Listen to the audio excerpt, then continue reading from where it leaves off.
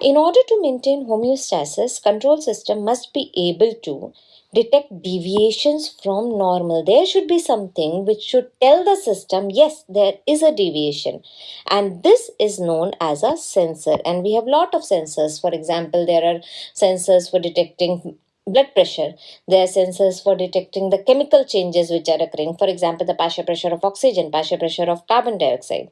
Then they should be able to integrate this information with other relevant information. That means whenever we are talking about a disturbance, see, one disturbance alone is not happening. There are a lot of things going on, right? So it should receive the information from various processes, and then it should be able to integrate this information, kind of say, suppose algebraic sum, what is the end result of this, how much it needs to be changed, right?